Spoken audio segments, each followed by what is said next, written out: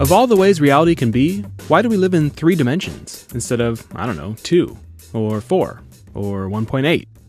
Like, it's okay for us to move back and forth, left and right, or up and down, but not hyper up, or hyper down. Why is that? Is there something special about 3 dimensions? Well, the easy answer is that we evolved to live in a 3-dimensional universe, so that's the universe we perceive. If the universe had been 2-dimensional, then we would also be 2-dimensional. Same with 4 dimensions. But as far as explanations go, that kinda sucks. It just basically says if the universe were any other way than the way it is, then it would be different. Luckily, there's another way to look at it. It might seem like spaces with higher or lower dimensions are all kind of the same, but some things in 3 dimensions are weird, like rotations. In 2 dimensions, you can twist things clockwise or counterclockwise, and that's it. And if you twist something a quarter turn clockwise and then a half turn counterclockwise, you get the same thing you'd get if you did the turns in the opposite order. But in 3 dimensions, doing the same 2 rotations in a different order gives different results.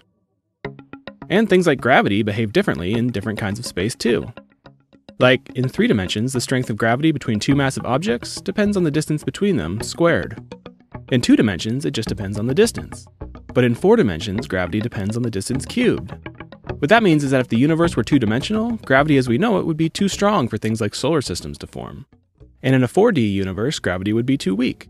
It's only in a 3D universe that gravity is the right strength for things like suns and planets and question-asking monkeys to evolve. Now that does just shift the question from why is our universe 3D to why do 3D universes have the right gravity for us to exist? But the fact that things work differently in 3 dimensions rather than 2 or 4 hints at something deeper. Space might not be the most fundamental thing in the universe. Instead, it may emerge from some deeper process, like maybe the mathematical laws of quantum mechanics, or even the rules of pure information. And it's entirely possible that space isn't really a thing.